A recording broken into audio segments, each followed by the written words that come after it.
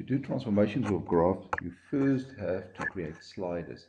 You'll find the slider there on the toolbar. You just click on the slider. I want to put the slider, for example, here. Click, and it will ask me what's the name. Let's say we're happy with A, the minimum value -5, positive value 5.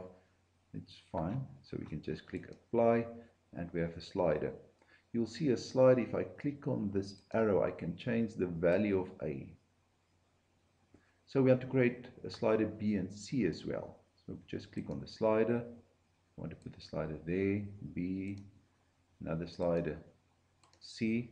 Now I can use A, B, and C in my equations in the input bar. So for example, I can type in Y equals A times X squared plus B times X plus C. You will notice that I put a star for the multiplication because this A is not a number in this case. So now I can hit the enter button on the keyboard, and GeoGebra will construct the graph. And I can go back to my arrow and drag, for example, A, and GeoGebra will immediately reconstruct the graph, C, and you can immediately see the transformation and translations of the graph.